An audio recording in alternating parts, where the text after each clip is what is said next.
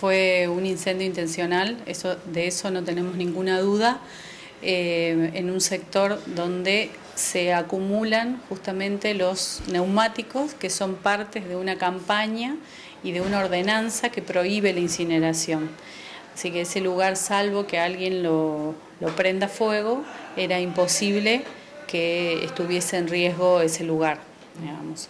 Los incendios por ahí que se suelen provocar son en la zona de celda de residuos, que es arriba, más al este de ese lugar, pero no allí.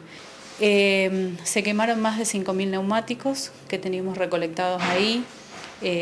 La verdad que la palabra que yo podría decir desde lo personal es tristeza, porque realmente hacemos una gestión que es un ejemplo en otros lugares, tener esa recolección y la precaución de evitar la quema de los neumáticos, y bueno, que alguien venga y lo incendie intencionalmente, la verdad que no tienen idea el daño que le causó al ambiente y obviamente también al erario municipal y obviamente a toda la población de General Roca, ¿no? Nosotros no vamos a parar hasta identificar a las 2 o 3 personas que se vieron salir del lugar y al ratito se inició el incendio.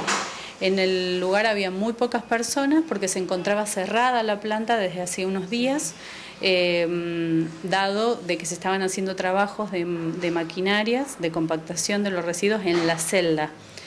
Entonces estaba cerrada, solo estaban los recicladores informales, el grupo que le permitimos el ingreso para que trabajen allí, acomodando su material, y personal municipal, que están perfectamente identificados. Hoy calculamos que en el día de hoy, a más tardar mañana, estamos elaborando un nuevo informe para presentar una ampliatoria, además de la denuncia penal que se radicó el día viernes, vamos a realizar una ampliatoria para que la justicia, orientar un poco más a la justicia para que se haga cargo de identificar a estas personas o que se empiecen a tomar declaraciones al menos.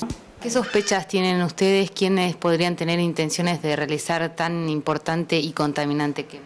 Yo creo que en realidad ha sido un acto de inconsciencia, que no han tomado dimensión de lo que han provocado realmente, ¿no? Porque el daño ha sido muy grande.